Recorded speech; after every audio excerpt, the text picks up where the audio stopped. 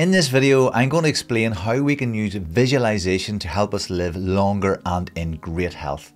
You see, when we visualize ourselves performing a particular behavior or achieving a specific health goal, our brains can't distinguish between that mental image and the actual experience. As a result, we activate the same neural or nerve pathways and muscles as if we were physically performing the action. If you're new here, I'm Dr. Finbar, and on this channel, I explore how we learn to love the skin we are in so that we can live happier, healthier, and more joyful lives. Now, let's dive in, starting with some actual science. Neuroplasticity refers to the brain's ability to change and adapt over time. Neuro is the term used for things related to nerves or the nervous system, like a neurologist, and plasticity comes from plastic, which means can be easily molded. So neuroplasticity is the concept that the brain can form new neural or nerve connections and pathways based on our life experiences and our environment. Not long ago, doctors and scientists believed that after reaching adulthood, the brain was fixed, meaning that we couldn't change it. However, we now know that the brain is not a static organ, but a dynamic organ that can be shaped and molded throughout our lives. This means that we have the power to change our brains through intentional and repeated practice, such as visualization. By repeatedly visualizing a specific behavior or outcome, we can strengthen the neural connections associated with that behavior or outcome, making it easier for us to actually perform or achieve it in real life. So in a way, visualization is like a workout for our brains, helping us to improve our mental and physical performance through the power of neuroplasticity. Bringing it into health-related topics, in this study, stroke patients who combined visualization with physiotherapy regained movement faster and experienced greater improvements in their function compared to those who used physiotherapy alone. In 1995, the piano study was the first research using brain imaging to confirm that visualization alone could lead to changes in the brain. It's a lovely study, and I'm going to link to that here.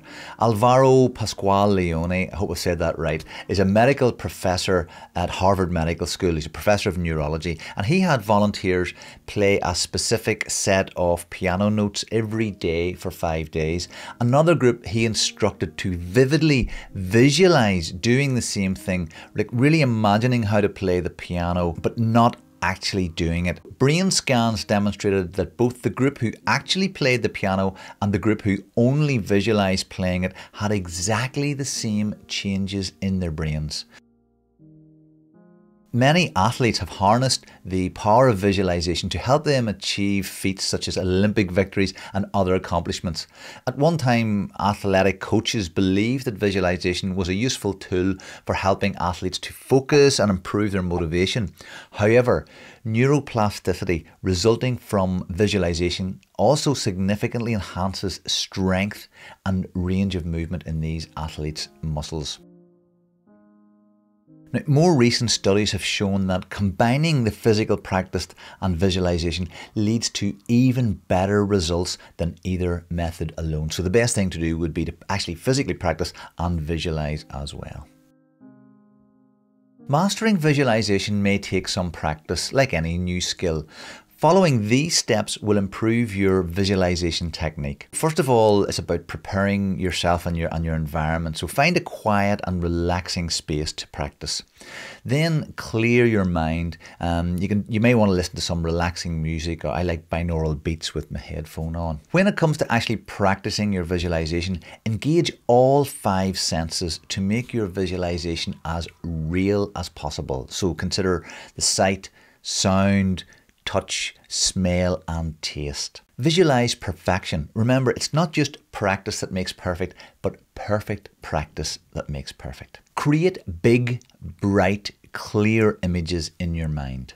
Visualize both from the first person and the third person perspectives, so that when you're visualizing yourself doing a skill, visualize it from within your own body, and then visualize it from the perspective of somebody else looking at you performing the task. Next, we use positive affirmations such as I am fit, I am strong, I am healthy. By visualizing consistently, you can transform yourself and achieve your goals. Let's explore now how visualization can aid us in living a longer and healthier life by focusing on health habits, positive emotions, and embracing nature. Visualize yourself participating in healthy activities such as consuming only nutritious meals, establishing a consistent sleep schedule, and by engaging in regular exercise. Picture the sensation of having a robust, healthy, strong body and the positive influence it would have on your overall well-being. Concentrate on positive emotions like joy, gratitude, and love. Visualize yourself experiencing these emotions in your day-to-day life and consider the beneficial impact they can have on your physical and mental health, as well as your relationships. For more on the importance of pursuing joy over happiness, check out the video in the link below. Envision yourself immersed in nature. It's well established that spending time in nature offers numerous health advantages such as stress reduction, mood enhancement, and improved immune function. I've already created a brief video on this topic and you can see that in the link in the description also. Picture yourself strolling through a forest or relaxing on a beach and sit back and feel the positive effects that has on your health and well-being. Interestingly, I realized that I used visualization a lot when I was younger, mainly during my sixth form at school when I was focusing on emulating my guitar hero Slash. My teachers all thought I was daydreaming, but in reality I was unknowingly practicing neuroplasticity and laying down neural networks that eventually helped me develop my guitar skills. The way you use visualization depends on your goals. It can help you improve your performance in relationships, in your work, in health matters. If your goal is a promotion at work, visualize yourself in that new role, doing the tasks that are required in that role. Imagine yourself interacting with the people the way that you would do and behave the way you would behave.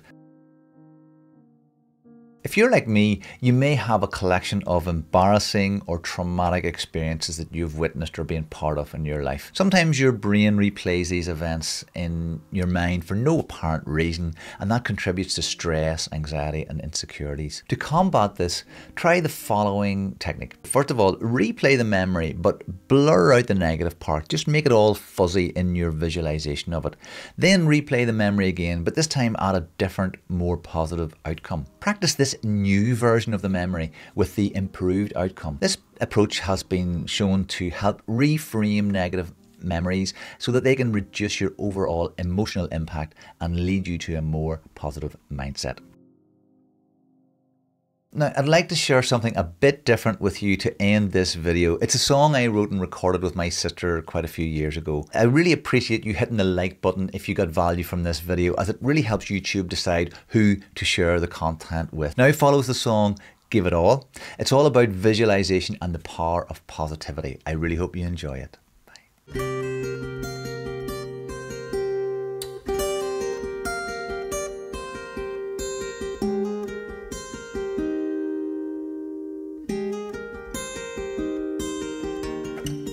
Held back by negativity.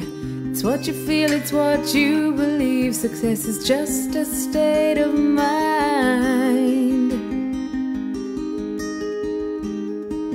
Slide a door you never knew was there. Got no worries now. What can you achieve? Make a movie in my brain and repeat it back again. One day this will be me.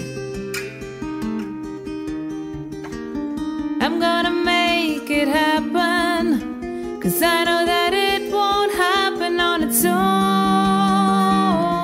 on its own. So give it all.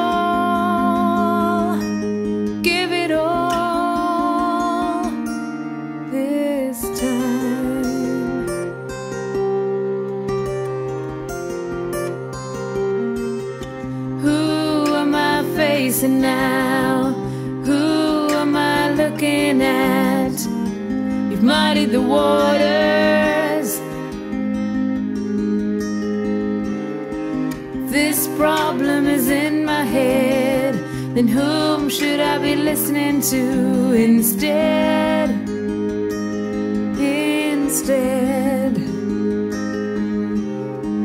Make a movie in my brain and repeat it back again. One day this will be me. I'm gonna make it happen, 'cause I know that it won't happen on its own, on its own. So give it all, give it all this time.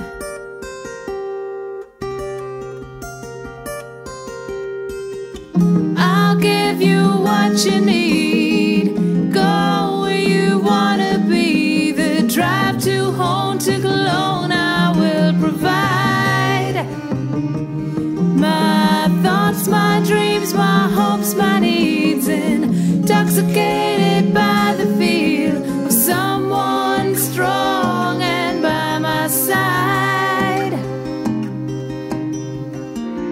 I'm gonna make it happen, 'cause I know that it won't happen on its own, on its own.